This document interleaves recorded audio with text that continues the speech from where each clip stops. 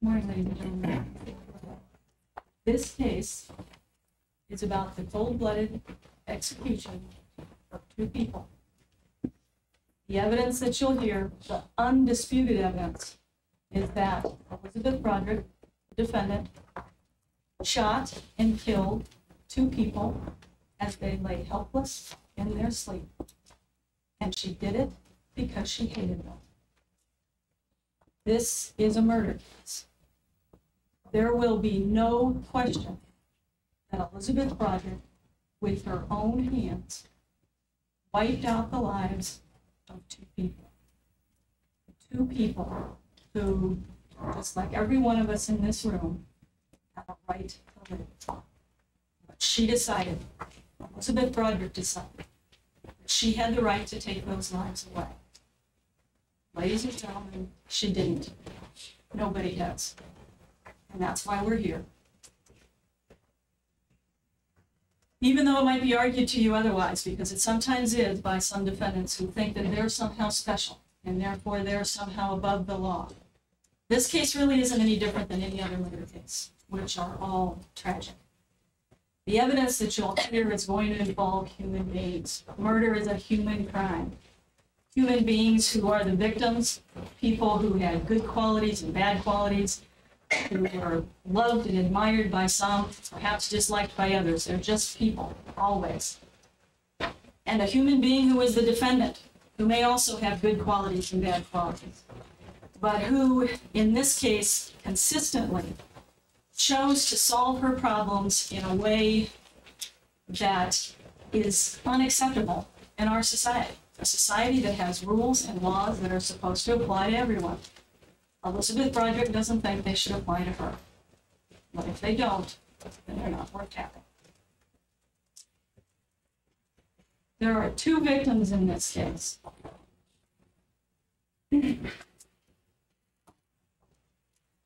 Both of them were certainly not unknown to the defendant.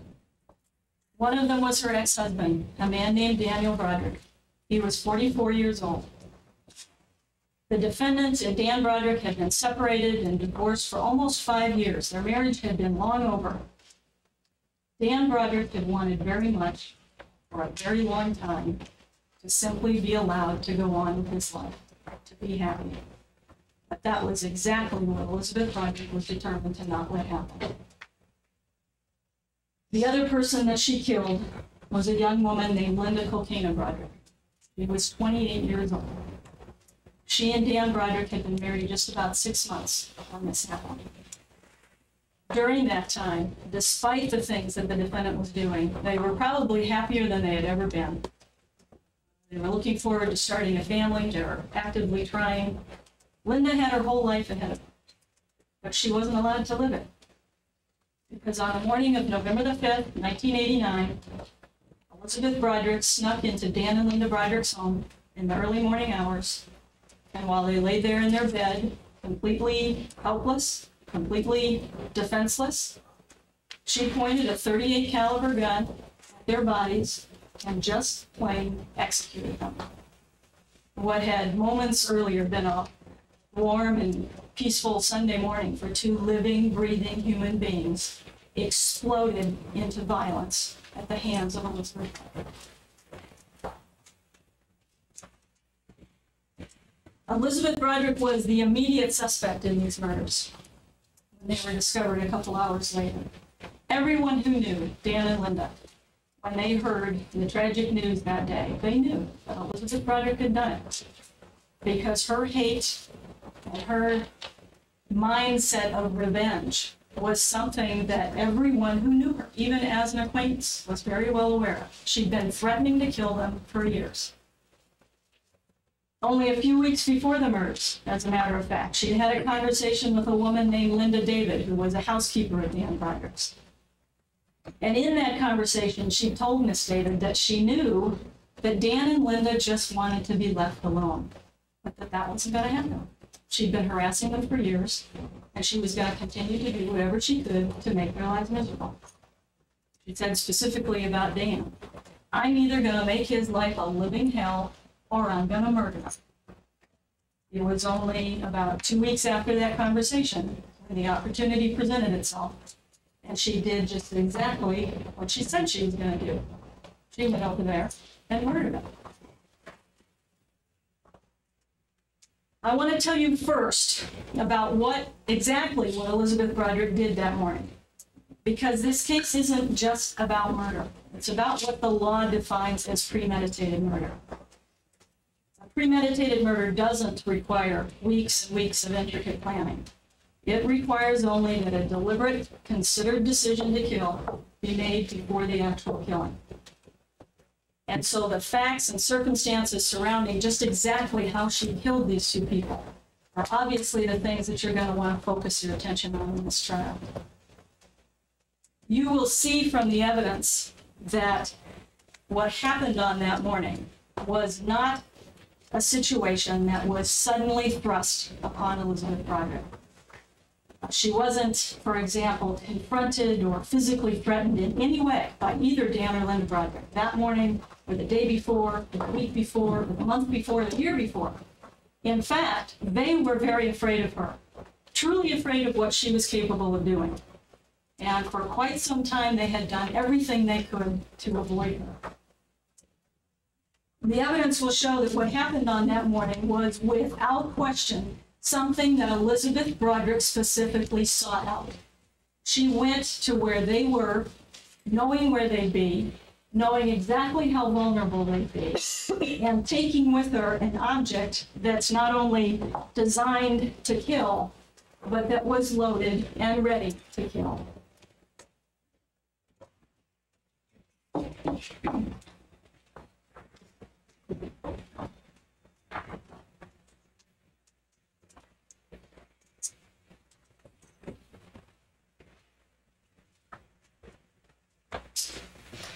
Elizabeth Broderick lived in La Jolla at the time that this occurred.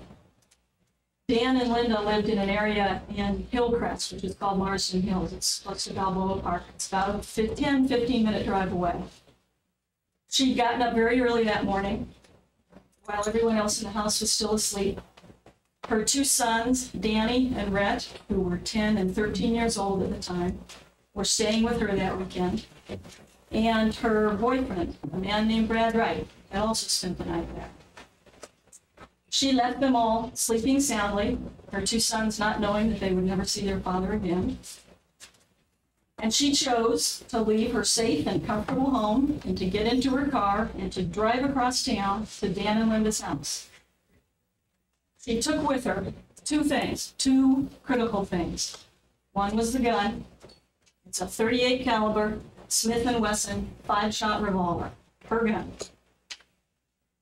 The other was a set of keys with a very identifiable key on it that she knew would get her into Dan and Linda's house. The gun she had loaded up with hollow point bullets, which are bullets specifically designed to do the maximum amount of damage possible when shot into someone. They're designed to kill. The keys weren't her keys. They belonged to her daughter, Kim. And they had mysteriously disappeared from Kim's possession earlier when she'd been with her mother. Kim didn't know where they were. Elizabeth Broderick had kept them because she knew there was going to come a time when she'd have the opportunity to use them. When the defendant got to Dan and Linda Broderick's house that morning, it was still very early. It was about 5:30 in the morning. It was a Sunday morning. It was quiet. It was peaceful. The entire city was basically sound asleep. And at that point, when she parked her car in front of the house, she obviously had the opportunity to think about what she was doing. This was not an immediate, rash, impulsive act. She had that opportunity on the entire drive over this. There were no distractions. There was no one forcing her to do anything. She chose to go forward. She was determined to do it. And she made deliberate choices every step of the way. She chose to take the gun out of her purse so that she'd have it right there in her hand, ready to use. She chose to take the keys out of the car. She chose to get out of the car. And she chose to go up to their house.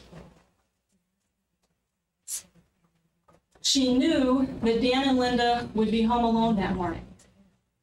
Dan and Elizabeth Broderick had had 4 children together.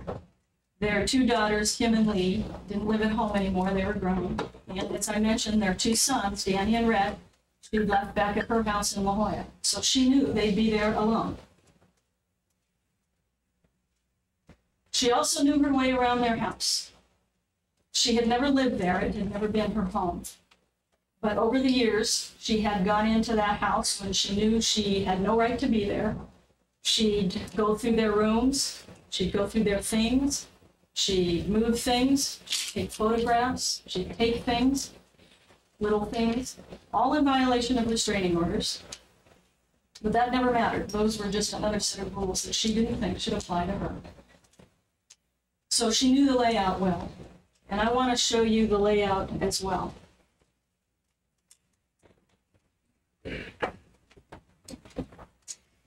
This is a videotape that was taken of Dan and Linda's home by an investigator a couple of weeks after the murders.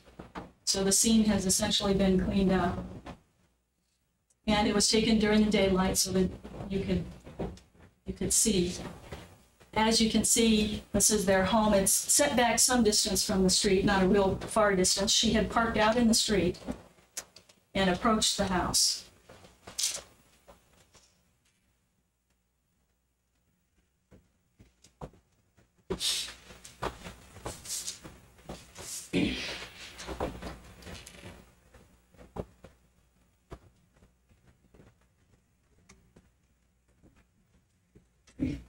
She didn't go in the front door, even though it's the most logical door to go into because it's at the front of the house, and even though this key worked to the front door.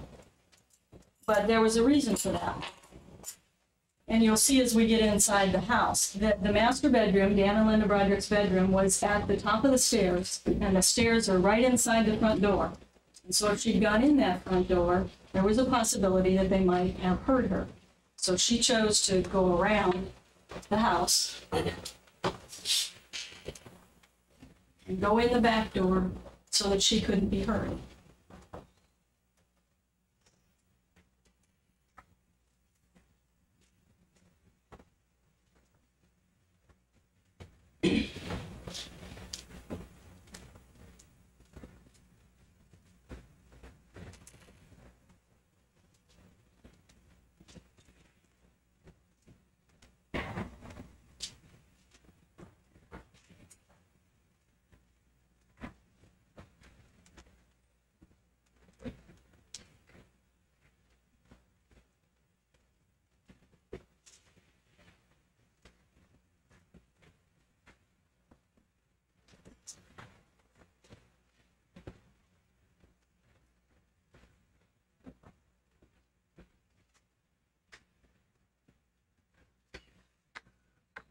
This is the back door that she went into the house.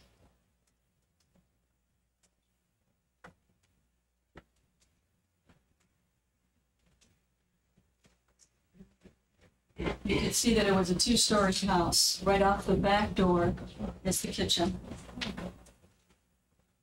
She went through the kitchen.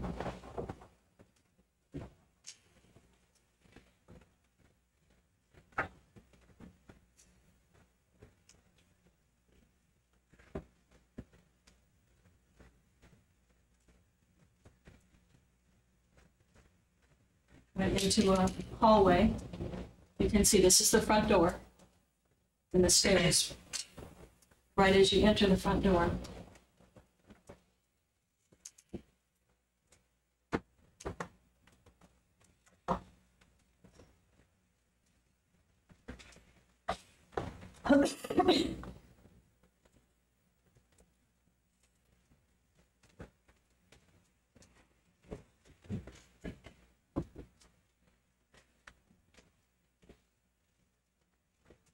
And you can see the door to their bedroom right off the top of the stairs.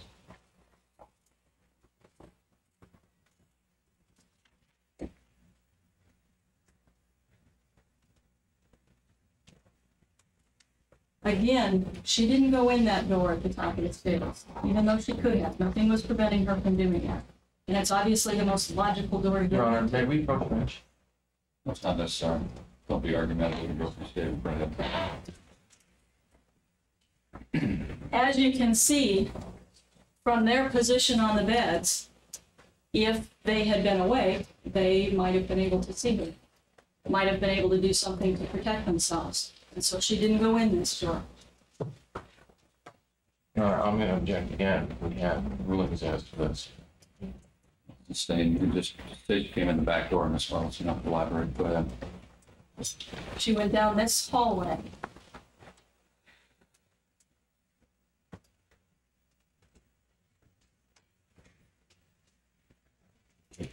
Into a little TV room, which is behind the bedroom. Your Honor, the purpose of it was to show the layout of the house. I object. You can just describe the path, that's permissible, go ahead.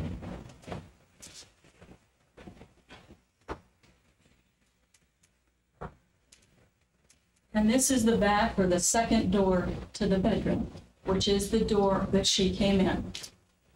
She had the cover of the lamp here. She was coming in a dark corner. The windows were on the other side of the room.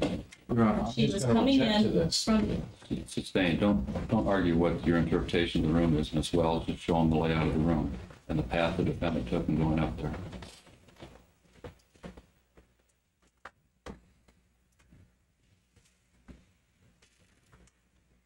Dan and Linda were in bed, sound asleep. It was 5:30 on a Sunday morning. They'd been out the night before with friends, having dinner. Elizabeth Broderick stood right next to the bed, literally almost right on top of them. And without hesitation, and those are her words, after she entered the bedroom, without hesitation, she opened fire and gunned them down. She pointed the gun at them and she pulled the trigger 5 times. Now, this is not an automatic. This is a revolver. You have to pull the trigger each time in order to shoot this gun.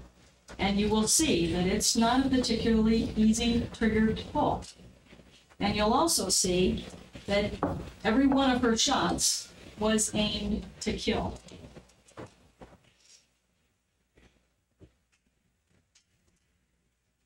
This is a scale diagram of the bedroom. 2 different pictures of the same bedroom. When the defendant entered the bedroom, she stood right about here. Linda was basically lying flat on her back in the bed. The first shot at her went right into her chest, right above her heart, right exactly where you'd shoot someone if you were intending to kill them. That shot went completely through her body and into the bed underneath her. That shot in itself would have killed her. It was fatal. She shot Dan, who was most probably lying on his side with his back to her, because she shot him right in the middle of the back. And he either tried to frantically dive away as she was shooting at him, or he simply fell off the bed in response to being shot. A second shot at him missed and went right into the wall beyond him. Linda had also reacted to being shot by trying to roll away or get away from the defendant. But the defendant shot at her 2 more times. One shot just barely missed her head, went into the nightstand right next to the bed. The other shot was right on target, right in the middle of the back of her head. That shot exploded through her brain and killed her instantly. They both were shot in the back as they were trying to get away. She had to aim at Linda. She had to change her aim to get Dan. She had to change her aim again to get Linda again.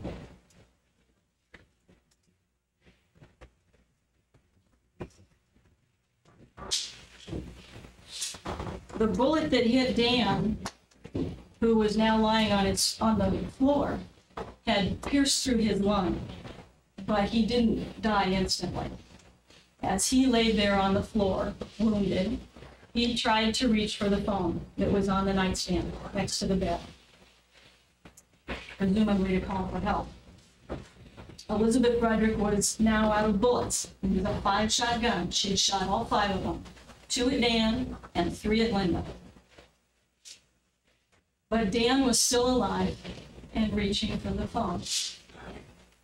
It's at this point that the evidence will show how clearly the defendant's intent was to kill these 2 people. Because when she saw that Dan was still alive, she didn't pick up the phone herself and call 911 and say, "Oh my God, I just shot 2 people, come quick, what have I done?" She didn't just panic and run out of the house. What she did was to walk all the way around the bed, over to where Dan was lying, to where, as she later told someone, she could hear him gurgling in his own blood. And what she did was she picked up the phone and ripped it out of the wall, literally tearing the cord in half. And she did it in her own words so he couldn't save himself. There would be no chance to call for help. She then walked out of the room, dumping the broken phone at the top of the stairs. And when she left, this is a photograph of the scene. Linda lay dead in a pool of blood. Dan Broderick was left to essentially suffocate in his own blood, die anywhere from a couple of minutes to as much as a half hour later. The shot that he took actually was very similar to the shot that President Reagan took through his lung, but President Reagan was rushed to the hospital and he survived. Dan didn't have that opportunity. Not once in the minutes to hours after Elizabeth Broderick left them there, while she was busily calling people to tell them what she had done, not once did she express any remorse for what she'd done, or did she make any effort to get them help. She went over there wanting them dead, and she made sure that they died.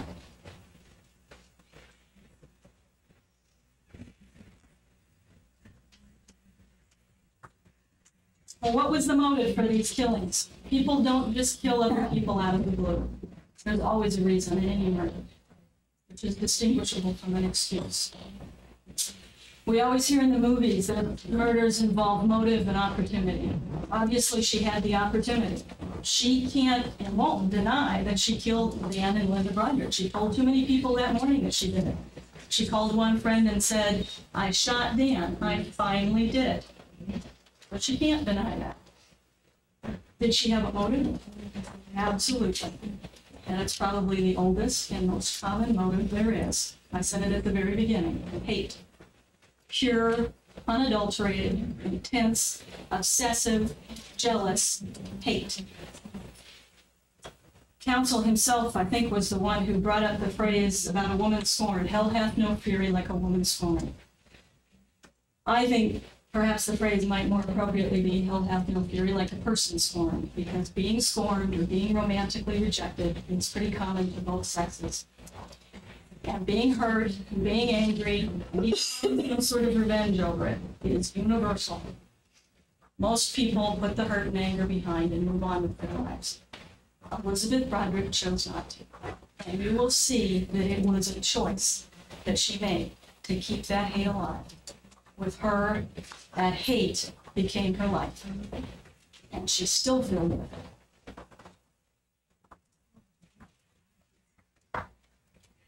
I do want to describe for you at least some of the background that led to these events, because you can see the building fury on her part.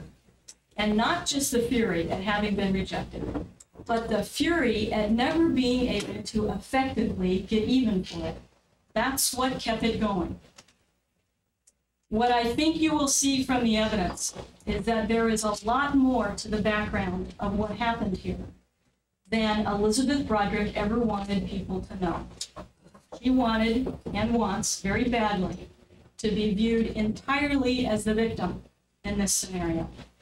And she went about in very subtle ways, setting up situations to continue to make it look that way. There is a lot more to this woman than meets the eye.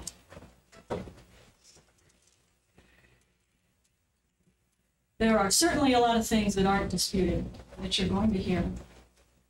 Dan and Elizabeth Broderick had been married, obviously, and unfortunately, like over 50% of the marriages in this state, their marriage ended in divorce, which is not a happy circumstance for anyone. They had had 4 children together, 4 neat kids. By the time they had separated, which was in 1985, Dan Broderick had become a fairly well-known attorney here in San Diego. And he was somewhat unique because he had not only a legal degree, but a medical degree as well. He was very bright. He worked extremely hard and always had. And he was known in the legal community for being entirely ethical. In fact, almost without exception, when people described Dan Broderick, whether they worked with him or for him or against him, the 2 things that came to mind was 1, how hard he always worked, and 2, his integrity. He loved the law. And those things combined to make him a very well-respected and financially successful attorney. He was, for example, in 1986, voted to be the president of the San Diego Bar Association, a local association of attorneys. And he was very involved in teaching new young attorneys about the practice of law. He was involved in teaching doctors about how to avoid malpractice. Their separation occurred in 1985. And at that point, it was Dan Broderick who made the decision to leave the marriage. I'll talk a little bit more about why that happened in a minute. One thing you will see from the evidence is that from that point, Elizabeth Broderick was bitter in a major, major way. And what had once been described by her as an ideal marriage suddenly became something very different.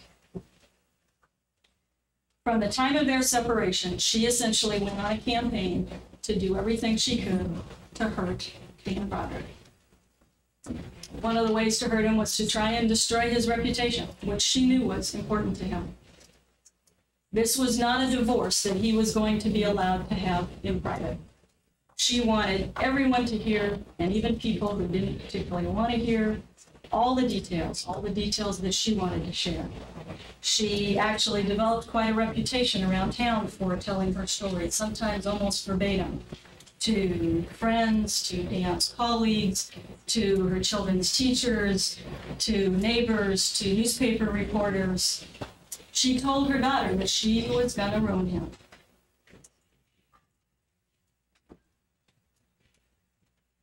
A lot of her friends, who right after the separation tried to offer all sorts of support and help and suggestions for moving on with her life. Lots of marriages break up. A lot of her friends' marriages had broken up.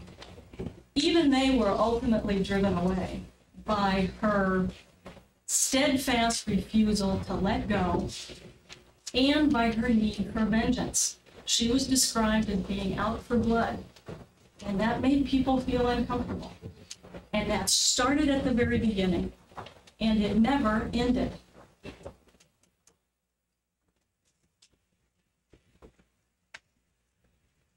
Her story that she told most people about why the marriage broke up, one that she told over and over, was basically of a woman who had given up a wealthy, pampered life to marry this struggling, unsophisticated, even unattractive, according to her, young man, whom she then basically molded. She claimed that she put him through his schooling, that she taught him his social graces, that she financially struggled with him, and then finally, just when he became the success that she had made him, he up and left her for another woman into cocaine. Basically, as she described it, he turned 40 and she became the victim of his midlife crisis. That's a story that, at face value, people are generally inclined to accept, because even if it were entirely true, it's not particularly uncommon. But the evidence will show that there is a lot more to it than that in this case. There is a real definite amount of distortion and exaggeration in Elizabeth Broderick's accounts of things. that even her children who lived through this recognized about the little things and about the big things. Little things like that Dan, who was unquestionably talented in his own right, was already in his third year of medical school when they married. All of his medical school education was paid for by his parents, not by Elizabeth Broderick. When he decided to go on to law school, he didn't feel that he should take any more money from his parents. He was the oldest of 9 kids. He had a lot of other kids to put through school. And so he worked part-time, went to school full-time, and he paid for his law school education entirely by loans that he then paid back with the money that he made as an attorney, a fairly common way of doing it.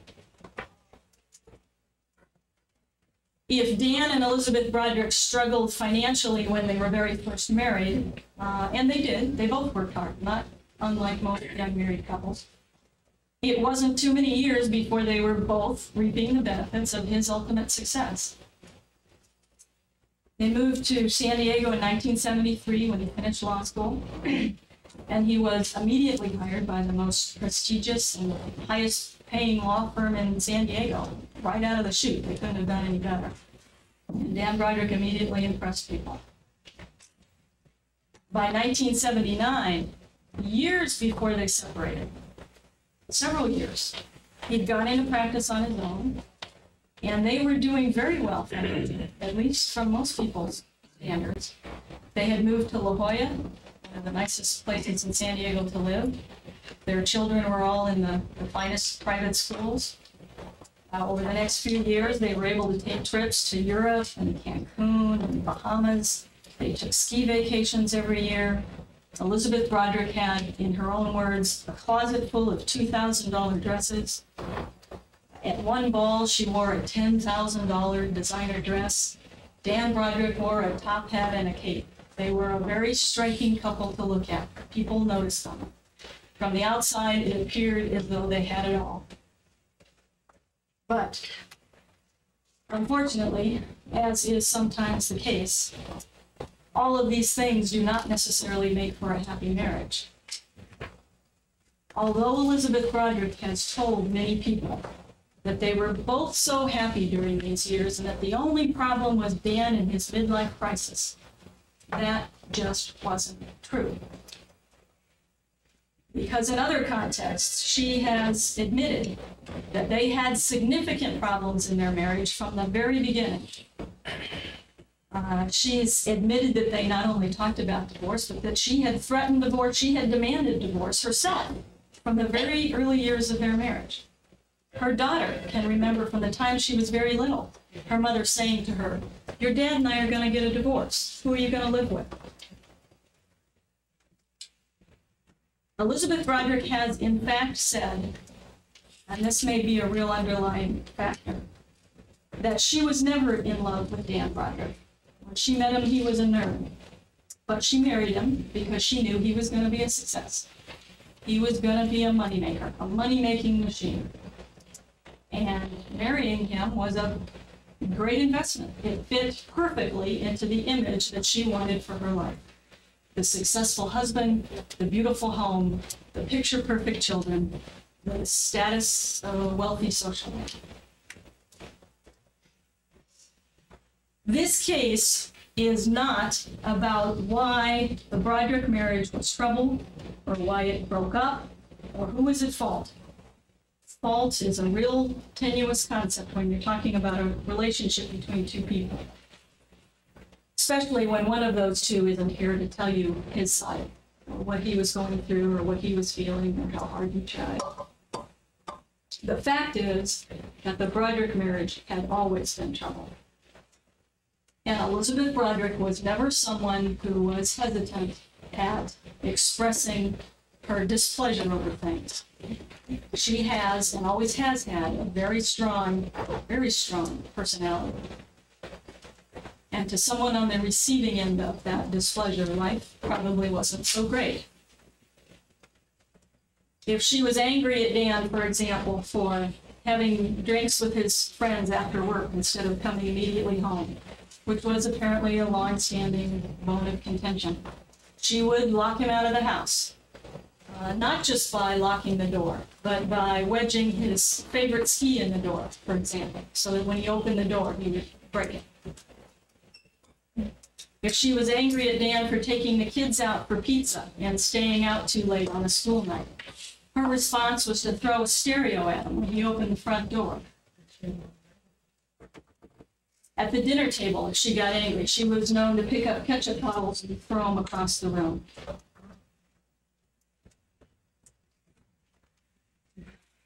Sometimes she would intentionally break things that were important to him, like a favorite picture.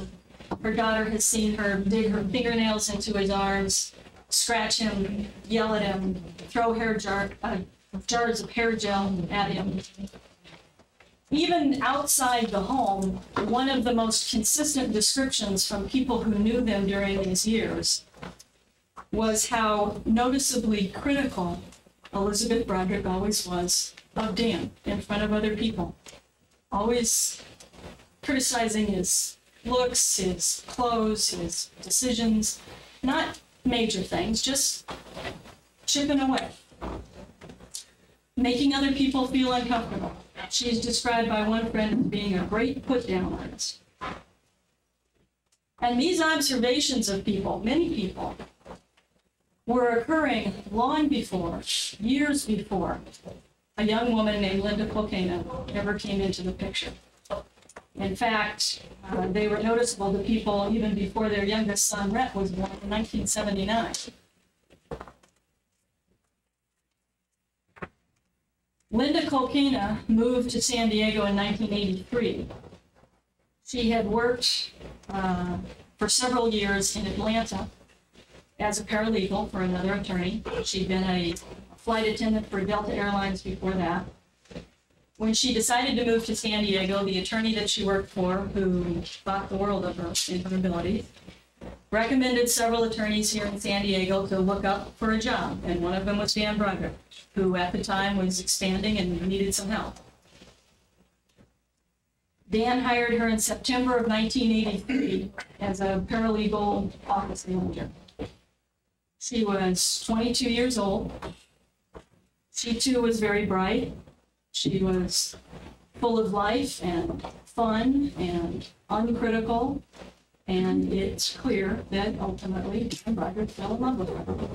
And she fell in love with him. And she loved him for who he was, and not just the status that he could provide. It shouldn't have happened. It was wrong. He was a married man with 4 kids, and it shouldn't have happened. But it did. And Dan Broderick struggled for 2 years with what he should do about it. His unhappiness in the marriage, by the way, was not a secret between them. The separation wasn't something that just came out of the blue. By the summer of 1983, 2 years before they actually separated, he had tried to tell Elizabeth Broderick that he was unhappy, that it wasn't working, that he wanted out. This is when she has claimed he said all sorts of mean, cruel things about her being old and fat and boring. At other times, she has said that he was never cruel. Nevertheless, it was very shortly after that when Elizabeth Broderick did something that certainly had a significant impact on Dan and on the marriage. She slit her wrists. This happened in November of 1983, shortly after Dan told her that he wanted out of the marriage. And right about the time that she claimed she started to suspect that he was involved with Linda Colcana. She hadn't uncovered anything that confirmed that, but he had hired her in September, and she suspected, and her response was to slit her wrists with a razor. She had 4 children at the time. The youngest was 4 years old. Elizabeth Broderick herself has described that when Dan found her that night, that he cried, that he told her nothing was going on, and that he promised to stay with her. And he did, for another 2 very tumultuous years. By the way, the cuts on her wrists turned out to be very superficial ones, very superficial ones. She never required any stitches. She never required any medical treatment at all. This was not a true suicide attempt. It was an example of the extremes that she would go to control situations or people. But things never got any better. Even Elizabeth Broderick has admitted that those next 2 years were miserable. It was during that time, for example, that she decided to burn his clothes, Dan's clothes. She went to Dan's office one day, apparently to surprise him, and he wasn't there, and she immediately assumed that he was doing something inappropriate with Linda, which was not the case. And so she went home, she gathered up all his clothes, armful after armful, dumped them in a big pile in the backyard, and while her children tried to stop her and cried, she poured gasoline all over them and lit them into a bonfire in the backyard. She was in a rage, she was furious, and she acted on her anger. When the marriage ended in February of 1985, it followed shortly on the heels of an argument that Christmas, where Elizabeth Broderick was again furious, but this time it was because Dan had not bought her the present that she wanted. And this is her own description of that. I also had a ring on my wish list, a beautiful diamond eye popper from the collection in La Jolla. We certainly had the money for it. It looked great on my long fingers, and God knows, after all he put me through, I'd earned it. In fact, I told him he owed me big this Christmas. He presented me with a teeny-weeny ring like you'd give a 10-year-old. It wouldn't even fit my pinky, and I wouldn't be caught dead wearing it anyway. I didn't need a ring. I only wanted the ring. If he didn't want to splurge for the ring, he needn't have insulted me with that tiny piece of shit. I told him it wasn't even worth the gas in my car to return it, and gave it to my daughter.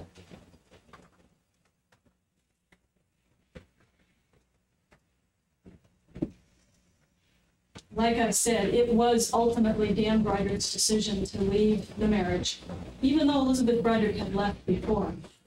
There was one occasion where she just disappeared for a couple of days. But it wasn't because he suddenly turned 40. And it wasn't because he suddenly had a midlife crisis. And it wasn't because he didn't like the fact that Elizabeth Broderick had gotten old and fat. She was neither old nor fat when they separated. She was only 37 years old, and she was, in fact, thin and beautiful. In fact, this is a photograph of her in 1985, the year that they separated.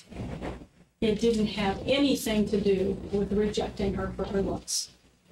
It had to do with being in a loveless and volatile and unhappy marriage for years, recognizing that it wasn't going to get any better, and finally deciding that he just couldn't live that way anymore. If Elizabeth Broderick was angry about things and felt that he owed her before the marriage ended, Dan Broderick was totally unprepared for what was to come after.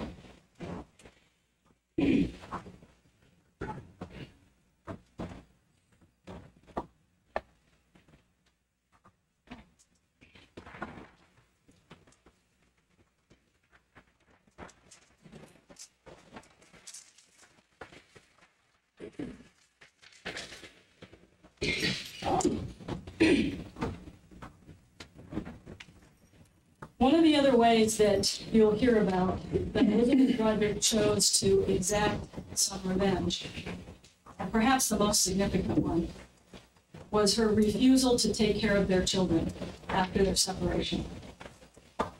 After their separation, you will hear that Dan Broderick obtained custody of their 4 children, and he did. But it wasn't because he snatched them away in some fancy legal move, which is how she always described it. It was because she gave them to him intentionally, one by one, over the course of a couple of months right after the separation. She just dropped them off with him in tears, not understanding what was going on. And the comment that she made to several of her friends was, if I'm not going to be Mrs. Daniel T. Broderick, he can take care of the kids. See what woman wants him with 4 kids. She knew that he was totally ill-equipped to be a full-time parent. He was a full-time workaholic attorney. And dumping the kids in his lap was a way of punishing him. It was, she wasn't about to let him leave her and go have a carefree single lifestyle. It was, you want to leave? Fine, here's what you get. Dan Broderick didn't refuse to take the children like he could have. He didn't pick them up and dump them on her. They were traumatized enough. He couldn't understand why she was doing it, but he basically set about trying to take care of all 4 kids the best he could. And it was tough. It was tough on all of them. He wasn't real good at it. He'd never been their primary caretaker. He'd been the primary wager. But he did try. He certainly didn't abandon them. When Elizabeth Broderick realized that forcing him to take care of the kids didn't really make him as miserable as she thought, when they actually all started doing reasonably well, she just got angrier. Her attitude then was, how dare he actually keep them? But she wouldn't take the kids back, even though at that point he would have willingly let her. They were a tremendous handful for him. She has lots of excuses for that now. She started acting out in other destructive ways. On one occasion, she went out and bought a can of black spray paint and spray painted all over the inside and outside of the house. On another occasion, she took a pie and smeared it all over his clothes and the bedspread and the carpet. She'd throw rocks at his car, she'd rip off his antenna, dump trash in the front yard. This sort of thing was going on for months and months after the separation, right after the separation. It was such a traumatic time for these kids. These things were making it very difficult. Dan Broderick pleaded with her to stop, but her response was basically that it was her house too, and it was, and so she could do anything she wanted. Finally, after several months, he didn't know what else to do, and so he went to court and he got a restraining order to try and prevent her from coming over and vandalizing the house. Unfortunately, getting served with the restraining order just made her madder. No court was going to tell her what to do. And besides, she felt that if she was hurt, and she was angry, and she was acting out like this, it wasn't her fault. She didn't want the divorce. He did. It was his fault for leaving her in the first place. In December of 1985, it was 10 months after the separation. They separated in February. By December, Dan Broderick decided to move out of La Jolla to the house in Marsden Hills that you saw where he was ultimately killed. Maybe moving into another part of town, into a different house, might help diffuse things, make this stuff stop. But the problem was that he still did want the divorce, and she still did not. And so it didn't stop. A large part of hurting him then became actively trying to get her children to hate their father as much as she had. In fact, her goal was, and still is, to get everyone to join in her hate. Some of the evidence that you'll hear that shows the intensity of her hate, her desire to publicly drag Dan Broderick through the muck, and her attempts to sabotage her children's relationship with their father, comes from the messages that she would leave on the phone answering machine at the Marsden Hills house. Sometime in 1986, Dan had installed an answering machine on his phone, right about the time when those things started becoming popular.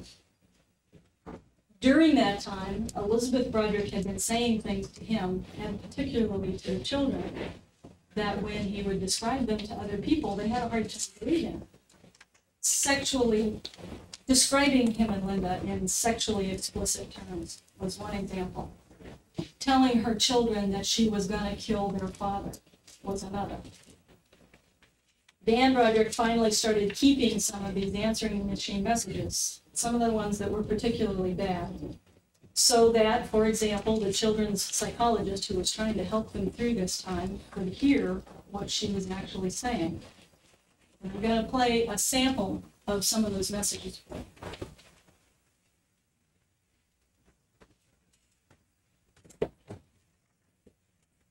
Stipulate the reporter didn't have to take this down. Yes, Your Honor.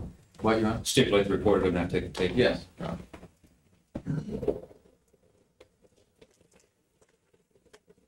I actually love this machine because then I can really say anything I want. Tell the kids that you don't think it's wrong that you're screwing the cunt in the hall that has their legs wide open for anybody who comes by, and you're paid for it. God, you got a sense of humor. I love it. Wrong.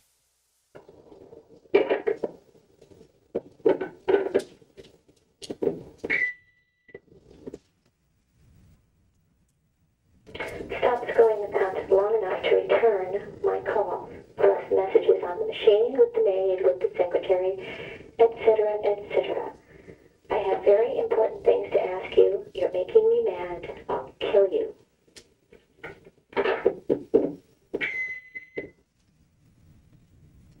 Oh, fuckhead, it's me. I took the advice of hundreds of people who told me to call Marvin Mitchelson a year ago. I finally did it, called him. He's going to come down here and tar and feather and make even a bigger public asshole of yourself than you've done all by yourself. I'm just going to have to pay him a little for it. This is going to be fun. Hey, I'm just going to love it. The bigger they are, the harder they fall, tougher they talk.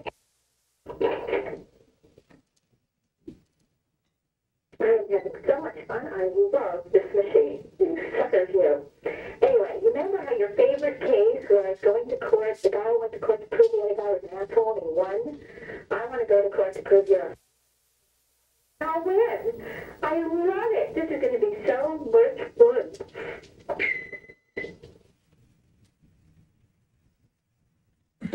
Oh no.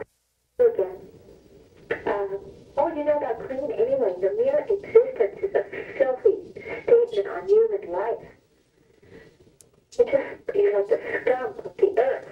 People like you are not new, you know. They've been around since the beginning of time. Same old story. Yeah. I wonder when my kids are coming home.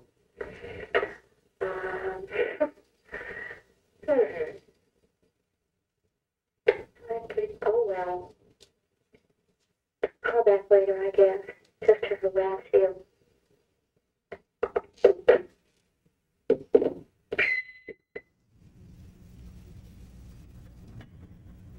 This is a message to the we have one shoulder nurse dumping the kids here on the sidewalk and zooming away without making any attempt to communicate with me about my plans for the weekend. Make me sick, the both of you.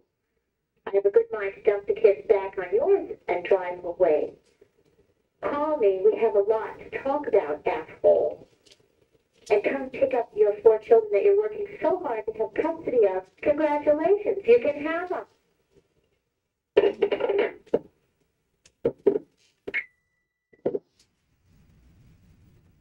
Russell really told me you're afraid of me. You better damn well be afraid of me and keep pulling shit like this. Better pay this insurance bill now, or you're going to be damn afraid of me.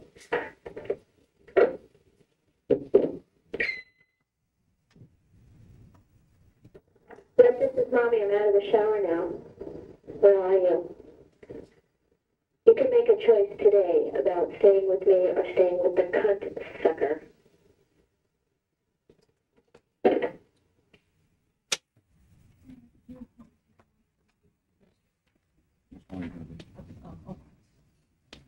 Take a break.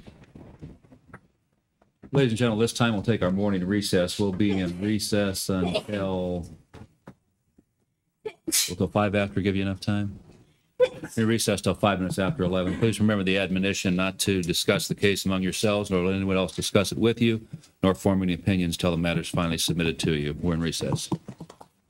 Those messages that you just heard prior to the break were just a very small example of the messages that she left over a period of years and years.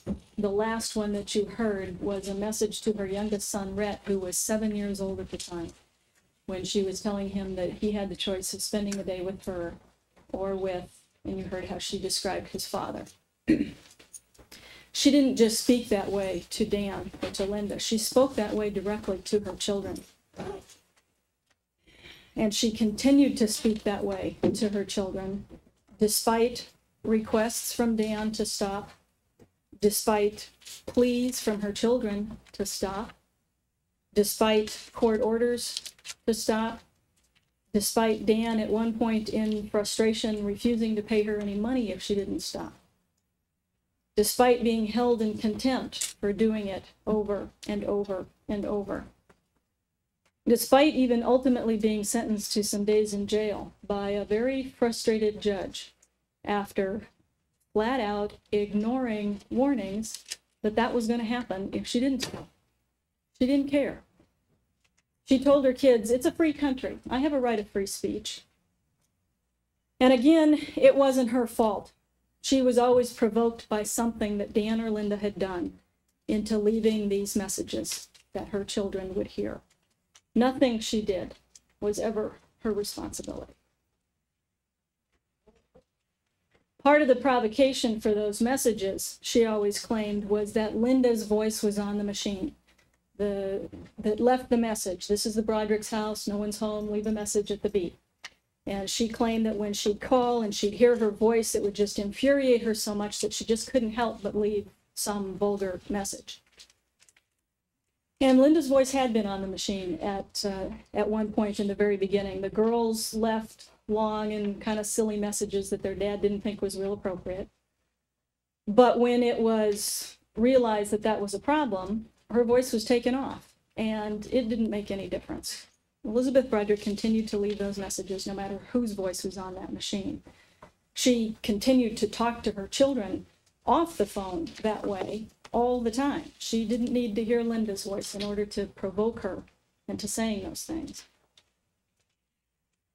She would also later claim that Dan kept those messages just so that he could build a case against her for custody of the children.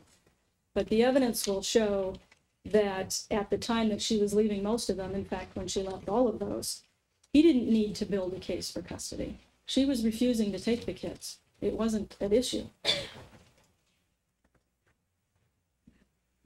It was also during this time that the defendant started doing some things, even at her own apparent detriment or disadvantage, but she'd do them as long as it also was going to hurt Dan Broderick.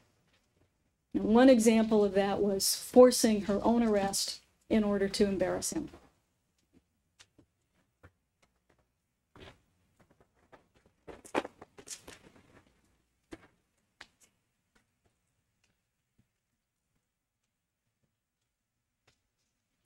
This happened way back in 1986. It was obviously several years before these killings, but it's an example of how she manipulated situations. This was the night of the Blackstone Ball, and I'm sure that most of you have never even heard of the Blackstone Ball, but it's a big function that the Bar Association puts on once a year. It's kind of like the big event of the year. It was at the Blackstone Ball that the defendant had worn that $10,000 designer dress that I mentioned before. On this particular occasion, she found out that Dan was going and that he was taking Linda.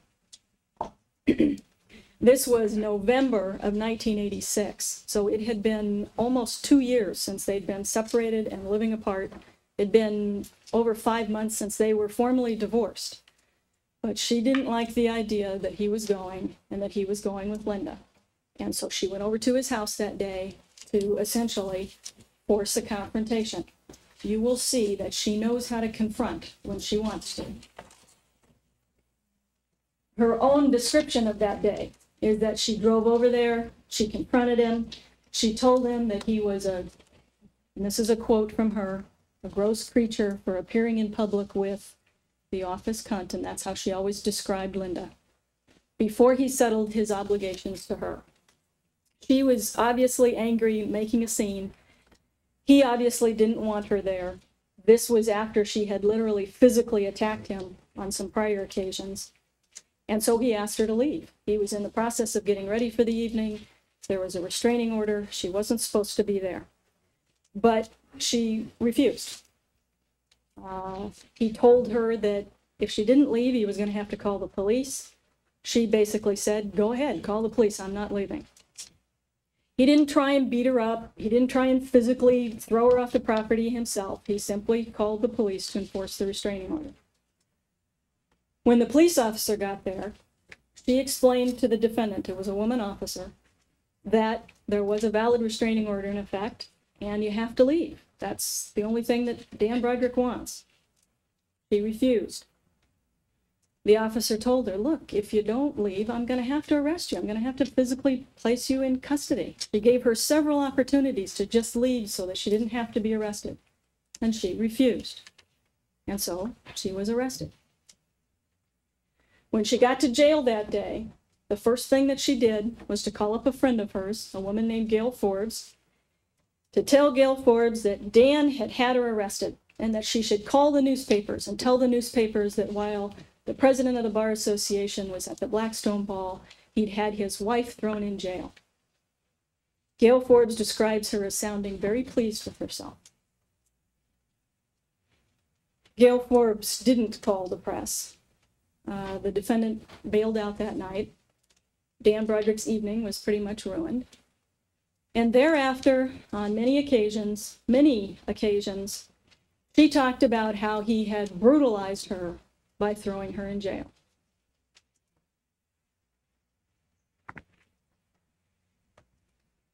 Before I go any further, one thing that all of you need to know is that Elizabeth Broderick now claims that during her marriage with Dan Broderick, that he was physically abusive to her.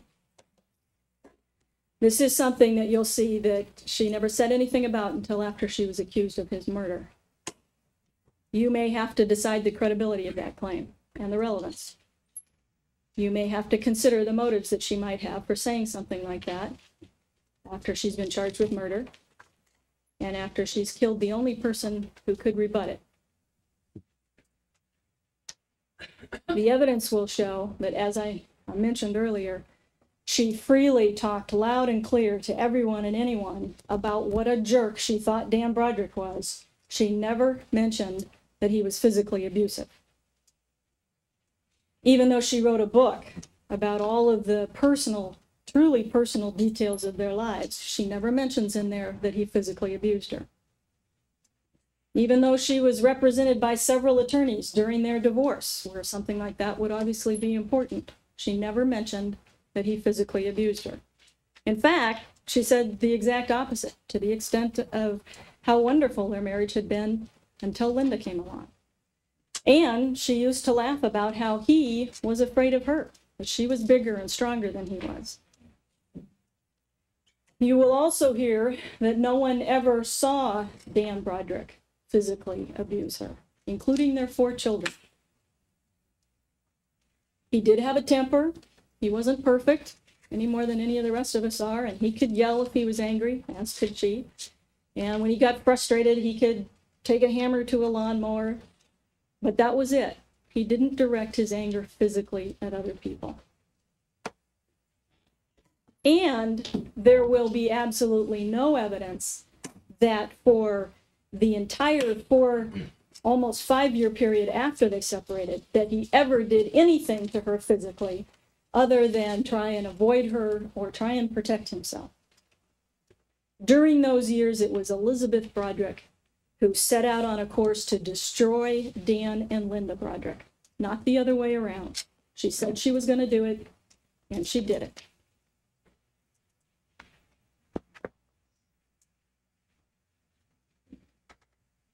During these years, the actual divorce proceedings were moving through the court system. but not very quickly. Elizabeth Broderick has always claimed that Dan Broderick intentionally dragged things out just to make it tough on her, that this was emotional abuse going through the court system, and that she could never win going up against the powerful Dan Broderick. As a matter of fact, you'll see that she did win several times when they ended up taking something before a judge. No one was rubber stamping Dan Broderick's requests. In fact, they were probably bending over backwards not to. You will see that Elizabeth Broderick is a person who sees things as either black or white. You're either for her or you're against her. And if you're against her in any way, then you're the enemy. Like a friend who might try to describe something from Dan's perspective.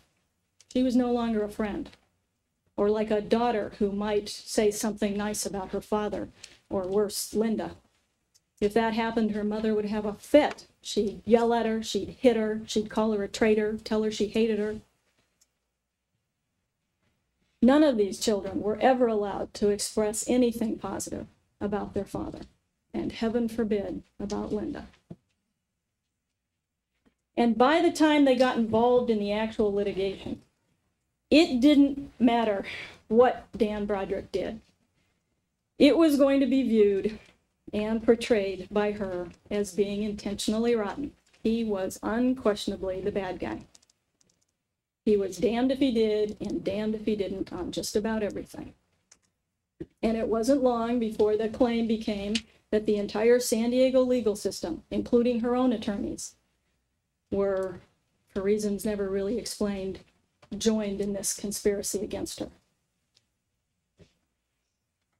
The evidence will show, one, that there was never any conspiracy against her, and two, that Dan Broderick had no motive to drag out a long divorce with an obviously bitter ex-wife. He was the one who wanted out. He was the one who had a life he wanted to live. It was Elizabeth Broderick who wouldn't let go. And everyone who knew her, everyone, recognized that.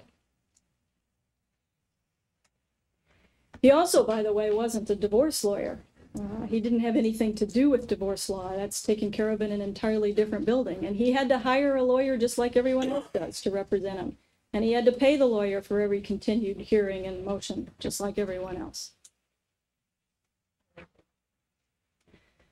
The primary issue between them was money. And that was from her perspective, not the kids, but money. That was more important. Her attitude was that he owed her. She said that many times. And by that time, by 1987, by 1988, he was making a tremendous amount of money. He was still going to work every day and working very hard for his money, but he was very successful. And she felt that since she had lived through the lean years and he was the one that wanted a divorce, that he owed her, perhaps more than the law allows. In fact, she has even admitted that she exaggerated her expenses prior to the separation so that she could get more money out of him. Dan Broderick was obviously in the best position to recognize that. But from very early on, even though the superficial fight appeared to be about money, Dan Broderick and others recognized that the true underlying issue was that no matter how much money he gave her, or no matter how much money he was ordered to pay her, it wasn't going to be enough, because that wasn't what she really wanted. What she wanted was to be Mrs. Daniel T. Broderick, and that was something that he just couldn't give her anymore. One of the first examples of that recognition, that her fight wasn't really over money, came very early on in the course of the divorce, and it basically set the stage for everything that was to follow. And that was when Dan Broderick wanted to sell their home on Coral Reef. And I have to back up a minute here to explain this to you, and I apologize ahead of time for the length of the explanation, but it's important to put these things in perspective.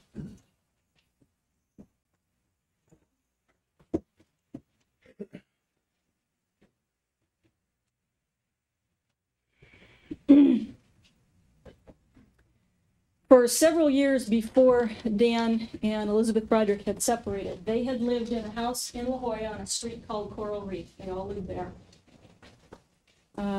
It was a very nice home on a large lot, but for the last couple years of their marriage, they had both basically wanted to move someplace bigger. In the meantime, the slab on the Coral Reef house had cracked, and it needed to be fixed, and it was a major thing. They had to move out in order to do that, and so they did. They all moved out into a rental house, which was in the La Jolla Shores area of La Jolla, which is one of the nicest areas of La Jolla. It's just a couple of blocks from the beach. When they separated, which was in February of '85, Dan moved back into the Coral Reef house. It was still under construction. There wasn't any furniture in there. It was basically a mess, but for lack of any place better to go, he moved into Coral Reef and was basically sleeping on the floor on a sleeping bag. That house was where Elizabeth Broderick, one by one, brought the kids and left them with him in the empty Coral Reef house. The lease on the rental was due to be up in June of '85. And so Dan had offered to move out of Coral Reef. The defendant could move in. He'd go find a condo somewhere. But she didn't want to do that. She had found a house that she wanted to buy in the La Jolla Shores area. And so Dan agreed to do that. They bought a house on a street called Calle de Cielo for the defendant to move in. And she did. She moved in, and this is the house that she continued to live in until the time of these murders. It also was a beautiful home. When she first moved in, it needed a lot of fixing up, but it was on a gorgeous lot overlooking the ocean with a view of the ocean. It had 4 bedrooms, 6.5 baths. It had a pool, had a jacuzzi, had a putting green. It cost $650,000 and later sold for over $1 million. In fact, this is the real estate ad for that house on Calle de Cielo that the defendant lived in.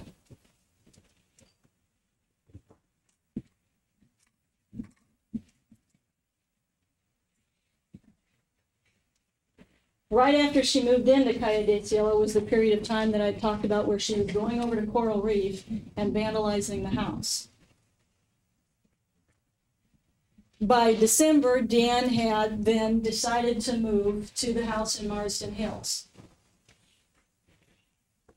It also was a very nice house, cost about $600,000. It too needed some fixing up. It was an older home. He and the children moved in there.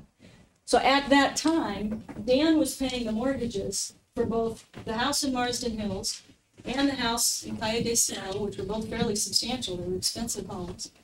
And he was also paying the mortgage on the Coral Reef house, which was now sitting empty. Nobody was there anymore.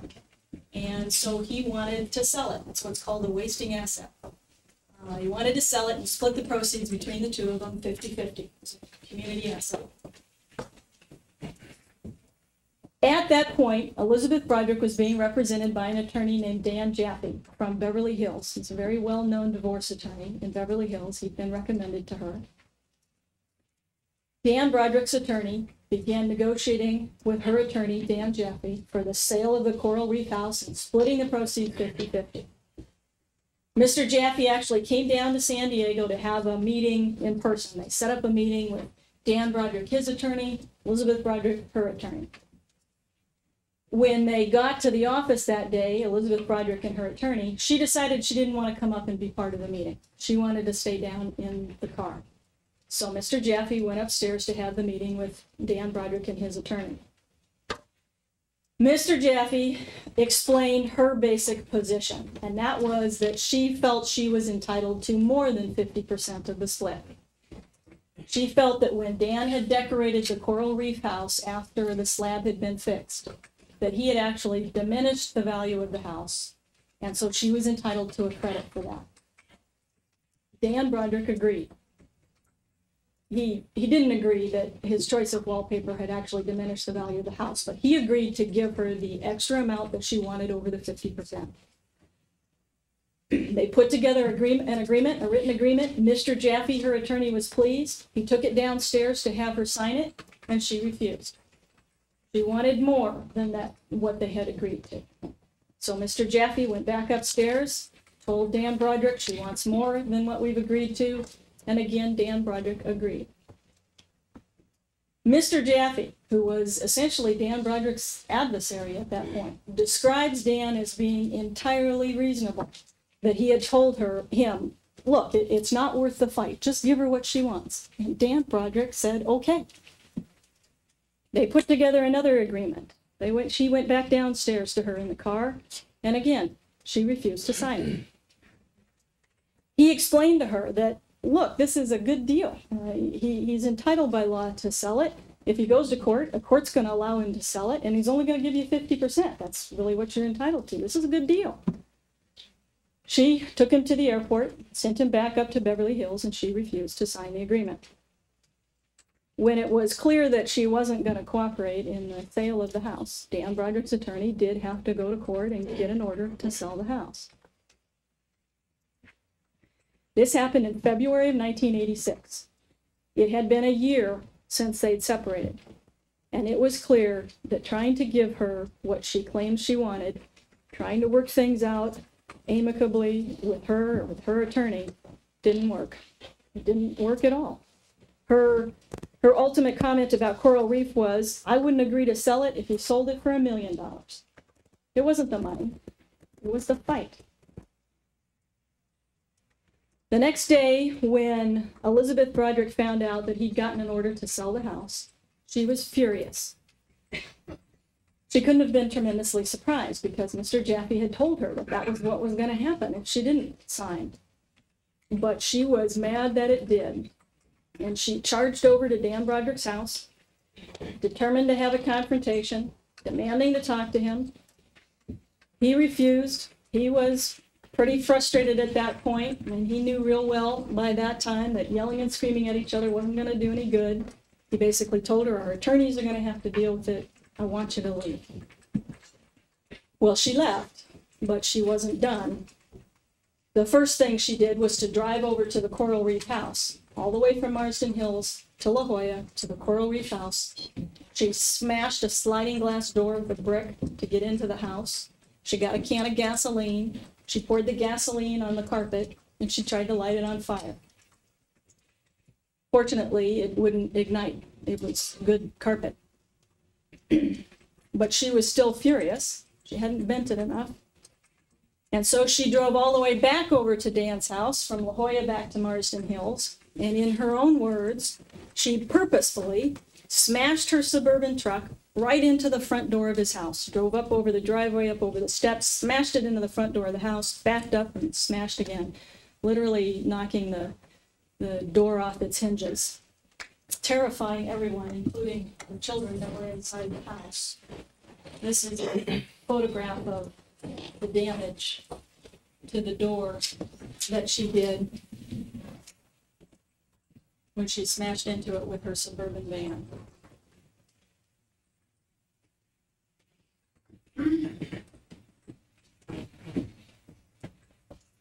Doing this, smashing her car into the front door, trying to light Coral Reef on fire, was not only, again, pretty extreme, it was dangerous. You know, one of her children could have been coming out that front door right when she decided to go smashing into it. The neighbors had called the police, and she was arrested. She has always claimed that that day Dan had her committed to a mental institute, but that's not what happened. Although he was concerned about her emotional state, he did express that concern to the police officer. The police officer decided to take her to county mental health, and the admitting physician there decided to admit her for what's called a 72-hour hold, a 3-day hold. Actually, after 2 days, she was allowed to leave, but she refused to sign the release papers, and so she stayed for another day. Even though she had been arrested for vandalism, Dan Broderick did not press charges. And even after this happened, he still did give her what she wanted as far as splitting the proceeds of Coral Reef. The very next month after the house sold, she received $127,000 in cash, and he took $47,000 as the split at that time. It was shortly after this incident, and partly in response to it, that the court ordered, on the recommendation of the psychologist who was dealing with the Broderick kids and concerned about them, that Elizabeth Broderick have no visitation with the children until she underwent some psychological counseling. It was that court order that she often later told people about, describing it as though Dan had simply waltzed into court and with the snap of his fingers gotten an order for full custody and no visitation to her. The judge did issue that order, but her story never included what her actions were that led up to that.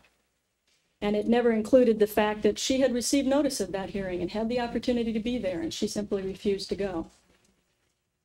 And it never included the fact that after that order was made, which was by its terms temporary, that she continued to refuse to take the children, even when people were actively trying to get her to, for their sake. By this time, these children were unquestionably suffering. But her hate and her greed and her need to get even were still more important.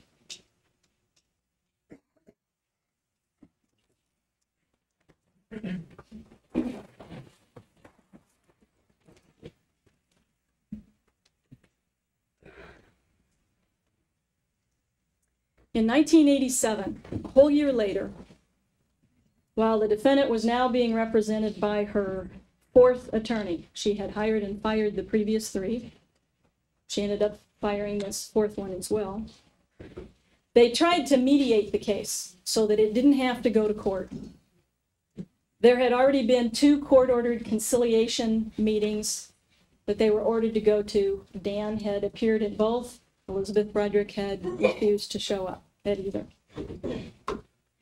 But in March of 1987, her attorney and his attorney agreed to have them meet with a professional mediator, a woman named Dr. Ruth Roth, who was known for her skills at mediating these kinds of things. She has worked with literally thousands of couples going through divorces. Dr. Roth met with Dan Broderick, and she met with Elizabeth Broderick on several occasions. She specifically wanted to work it out so that if the defendant wanted, she would have custody of her kids and Dan would have visitation. Unfortunately, Dr. Roth realized at the very first meeting that Elizabeth Broderick had no intention of taking custody and no one was going to talk her into it. Dr. Roth describes her meetings with Elizabeth Broderick as one of a kind. She didn't even want to talk about the children. All she wanted to do was talk about how much she hated Dan and Linda. One of her specific statements was, "That little fucker was mine, and he'll stay mine." This was March of 1987. It had been over 2 years since they'd been separated, and they were long divorced.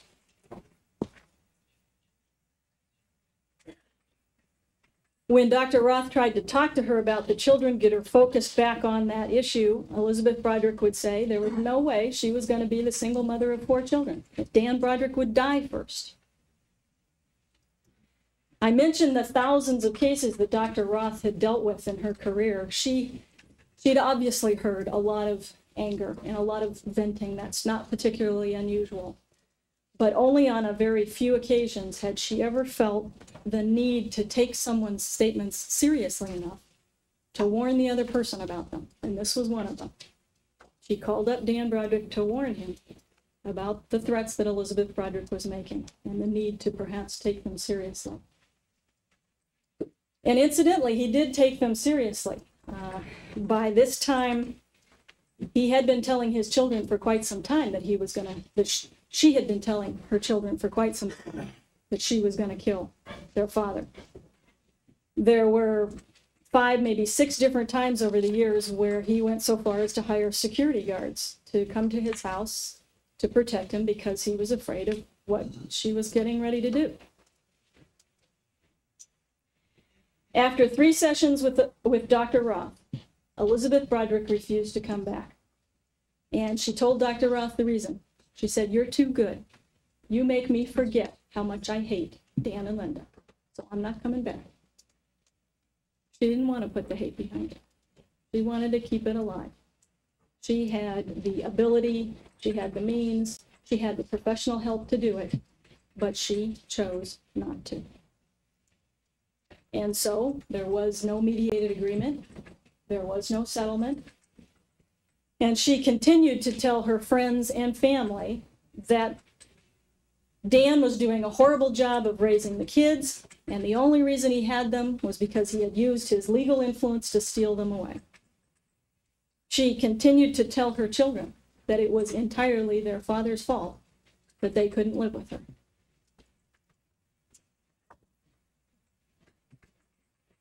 Even though Dan Broderick had an order for full custody with no visitation, and even though the children's psychologist at that point was recommending that she actually have no contact with them, he could never stick to that. The boys in particular wanted very much to spend time with their mother, and they'd beg him to let them go, and so he'd let them. Every time hoping that things would get better, hoping that her anger would run its course, that she'd stop poisoning them against him. But it never did. She never stopped telling them that their dad didn't love them, and that he and Linda were the sole cause of all of their unhappiness and all of her unhappiness. She kept this photograph right out on a bookshelf in her house. It's a photograph of Dan, and it says, "The most hated man in America, caught with his pants down." She had this out on a bookshelf in her house for her kids to see whenever they came over, for the friends to see whenever they came over.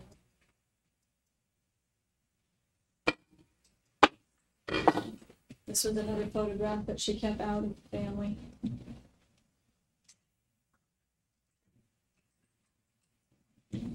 She sent a whole group of pictures to her little son, Rhett, who was 8 years old at the time, of the family and of Dan, where she'd made a point of crossing out all the pictures of Dan and writing things on the back, such as "wimpy faggot, excuse of a man."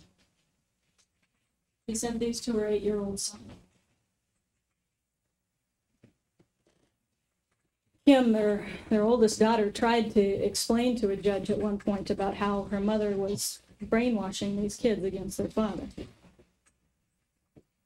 She also never stopped telling them things like they didn't have to mind Linda, or that it was okay for them to also call her a cunt. She thought that was funny. Or to take scissors and cut up her clothes, or to gag on her food and spit it out, or to pour boiling hot water on her. Linda wanted very much to have a relationship with these kids, but she never had a chance. And all of the defendant's accusations against her were pretty overwhelming. Both Dan and Linda ended up getting unquestionably frustrated and afraid. Not necessarily making all the right decisions or doing all the right things, but they were firsthand witnesses of how the extreme hate that Elizabeth Broderick had for them was so emotionally devastating these kids. On one occasion, for example, the defendant called up her son, Rhett. Again, he was 8 years old. A babysitter happened to overhear the conversation. It was on the phone. She was calling from her house. Rhett was at his house. And the first words out of her mouth to Rhett were, "Is the cunt there?" And when Rhett said, "I don't know, Mom," she said, "Well, you've got to get the cunt out of the house or I'm not going to talk to you." And when Rhett cried and got upset and said, "Mom, I can't do that," she continued with, "Well, if you don't get her out of the house, you can't come visit me either." After that conversation, Rhett was so upset that he locked himself in the bathroom. He took a pair of scissors, he took his hair, and he started cutting chunks of hair off of his head. The babysitter found him locked in the bathroom like that. Elizabeth Broderick has made much of the fact that Dan would even sometimes unplug the phone so that she couldn't talk to the children. And that's true. He did occasionally do that. This was one of those occasions. when he came home and he found out what she had said to his little boy, and when he saw the anguish that his little boy was going through, he did unplug the phone, so she couldn't talk to him for a while. He didn't know what else to do.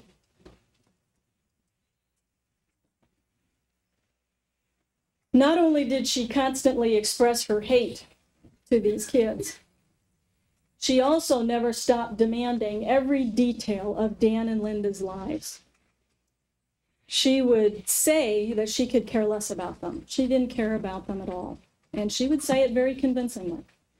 But every time she saw her kids or anyone else who had any information, she would want to know everything there was to know about what they were doing, where they were going, who they were going with, what they were wearing, what they were eating. She was obsessed with their lives and with not letting them live it.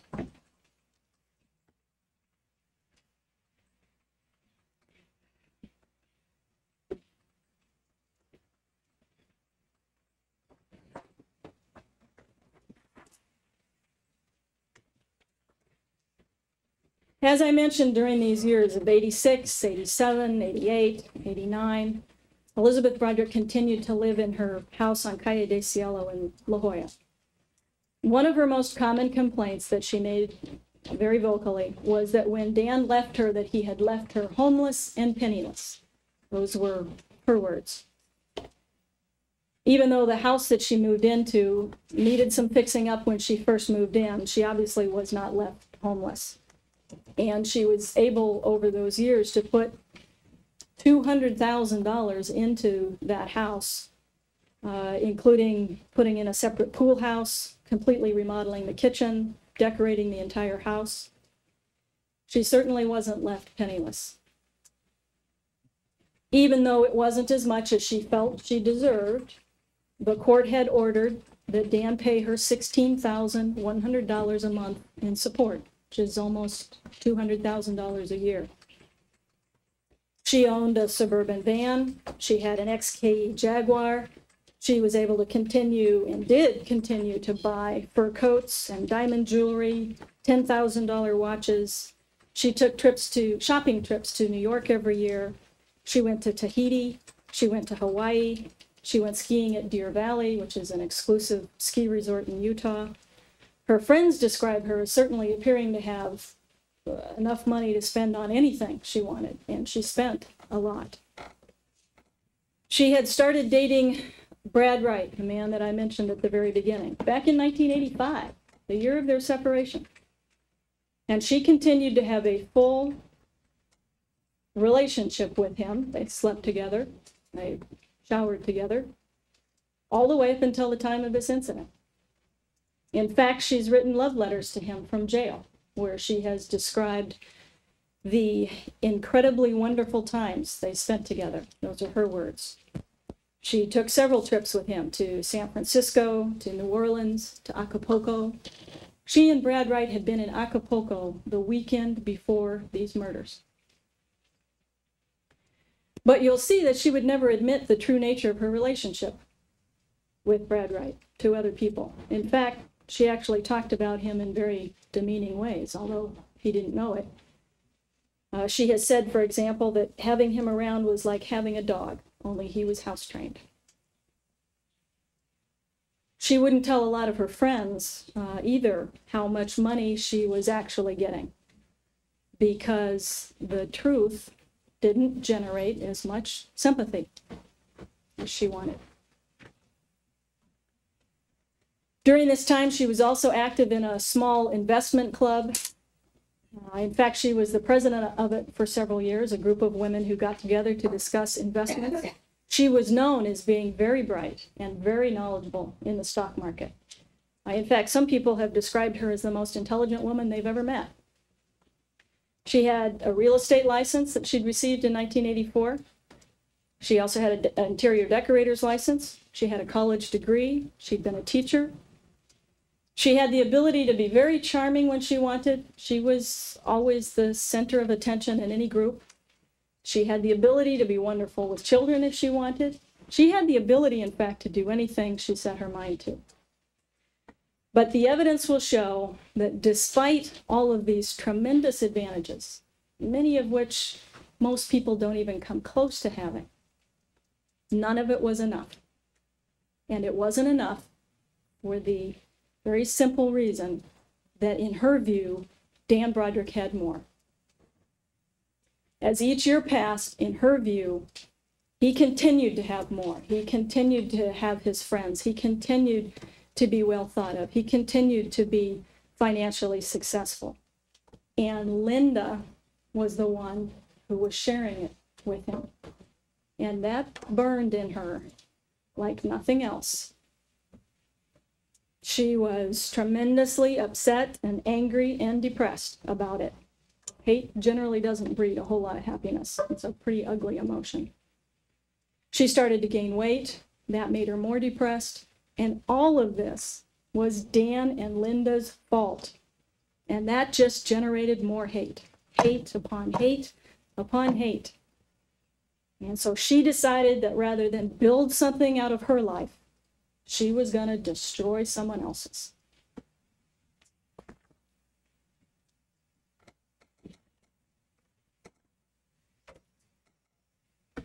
But in January of 1989, 11 months before the murders, something fairly significant happened. The divorce proceedings finally came to an end. The defendant had claimed that one of the major sources of her upset was the uncertainty of not having things settled, and that's understandable. There had been a lot of motions and things going back and forth between both sides. But in January of 1989, things got settled. They had a trial in front of a judge. He made all the decisions. He was a judge who didn't know either side. Many people who were close to the defendant thought or hoped that finally having it settled would be a real step towards putting it behind and moving on with their life. But things are only over if you want them to be over. Sometimes the problem is if the fight's over, then everything is over. She refused to let the fight be over. She was furious at the divorce result. She had it set in her mind exactly what she thought she was going to get, and she didn't get it. Dan Broderick didn't get exactly what he thought he was going to get either. That's how those things sometimes go. But Elizabeth Broderick claimed that she had been cheated, and she would accept no alternate possibility for her life, no matter who tried to present it to her. By the time of the trial in 1989, she had decided at that point to argue for custody of the kids. But after listening to the testimony of two different psychiatrists, the judge had decided that he felt it was still in the boys' best interest to leave them in the custody of Dan. But he did give the defendant set standard visitation every other weekend, alternating holidays, a whole month in July, alternating ski weeks. And he also awarded custody of Lee, one of her daughters, to the defendant. Kim at that point was in college and she wasn't at issue.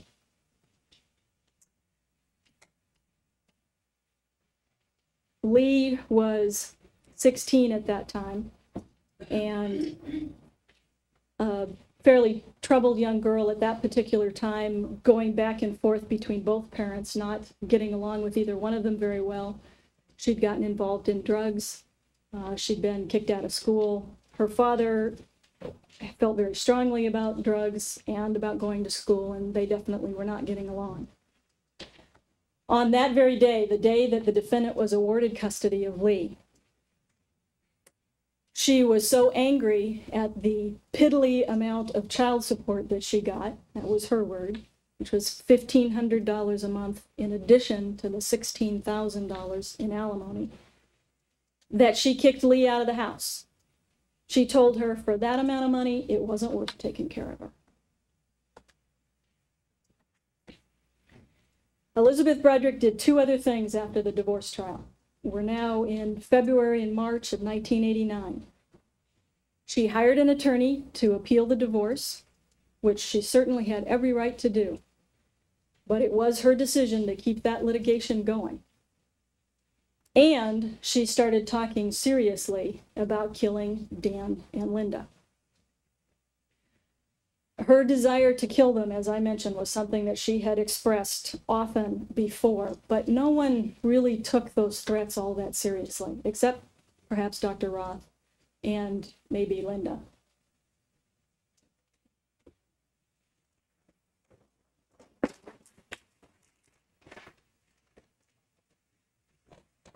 But in March of 1989, Elizabeth Broderick bought a gun, the .38 caliber Smith & Wesson that she used to kill Dan and Linda with. This was about a month before Dan and Linda were to be married in April. She knew that they were getting married. In fact, one day when she went into their house, again in violation of a restraining order, she saw their wedding list, the list of people that were to come to the wedding, and she stole it,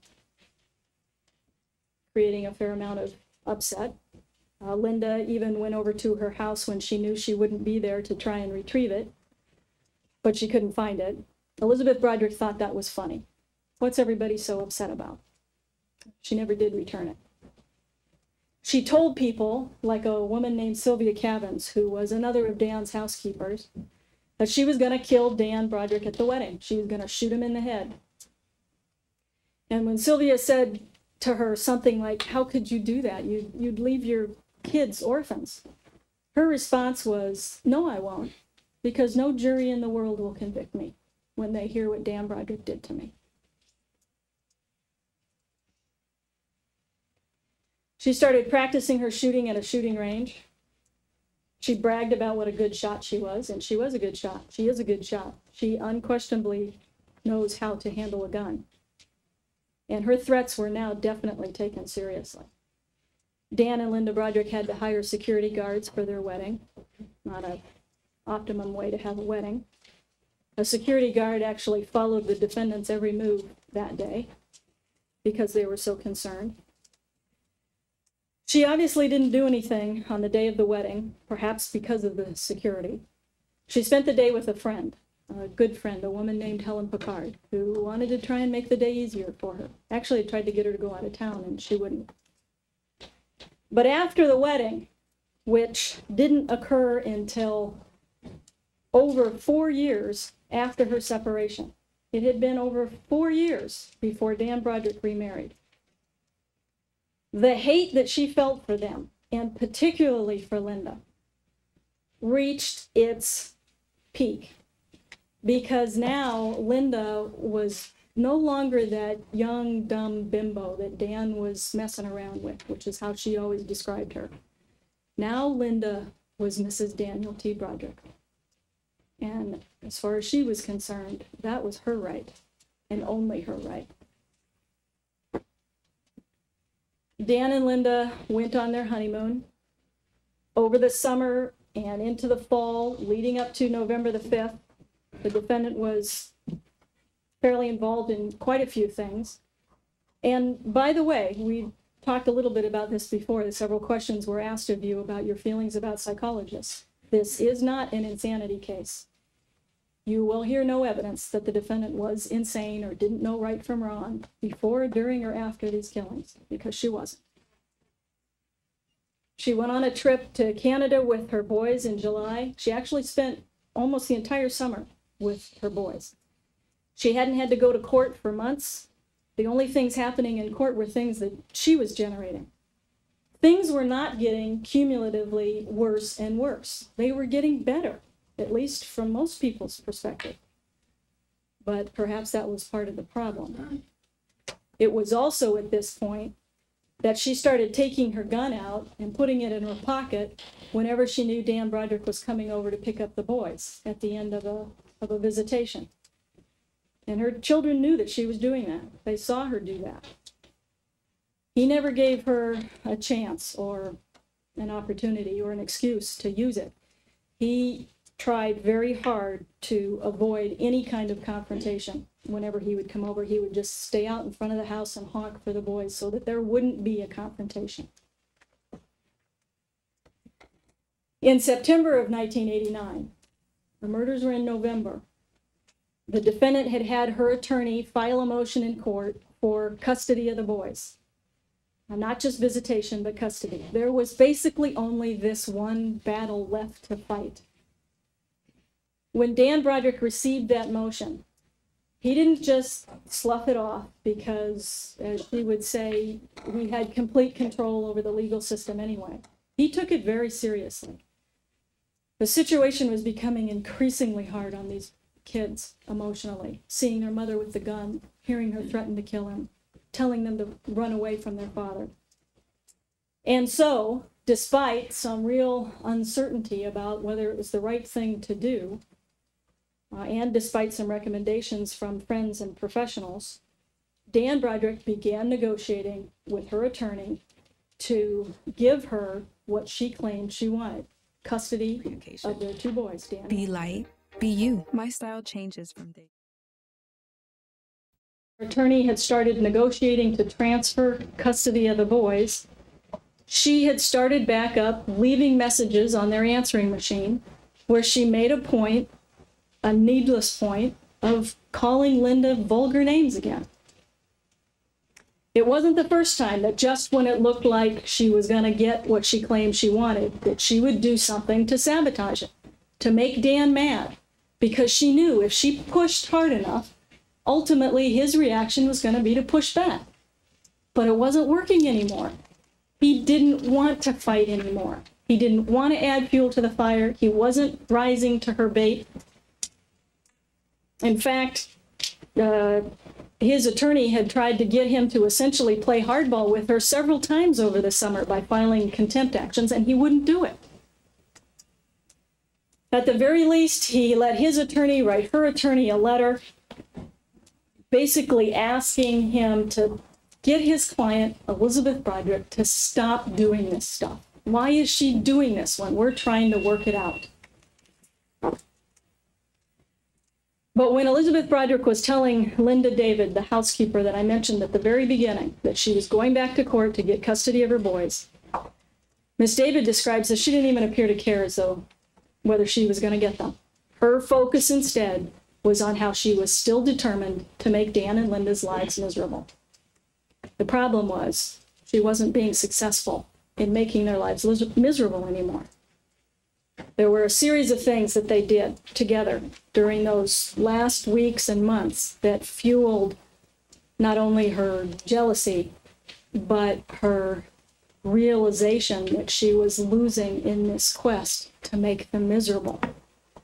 They took several trips together, which was actually one reason why she didn't have the opportunity to kill them earlier.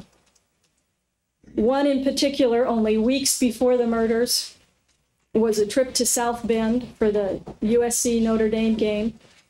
This was an annual thing that had become kind of a tradition in the Broderick family. All the Broderick family were Notre Dame fans. That year, Dan had flown Kim and Danny and Red out. Elizabeth Broderick was openly bitter and angry about that. This was still something that she felt she ought to be involved in as Mrs. Broderick, not Linda. Ms. Wells, you're going to be more than another 10 minutes? No, I'm almost done. All right, go ahead. The evidence will show that what was happening in those days, just before November the 5th, was that Elizabeth Broderick got to the point where a couple of things became very clear. One was that with all of the things she did have, her income, her home, her boyfriend, her abilities, and now it looked like the children, she wasn't going to be able to continue to claim how horribly victimized she was by Dan and Linda anymore. Those kinds of claims had been falling on deaf ears for quite some time. And two, it was clear that no matter what she did, she wasn't going to be able to make Dan and Linda's lives miserable anymore. They were going on with their lives, no matter what. She had already burned his clothes. She'd vandalized his house. She'd driven her car through the door. She'd publicly embarrassed them both. She'd left vulgar messages on the machine. She'd turned his children against him. There wasn't much left to do.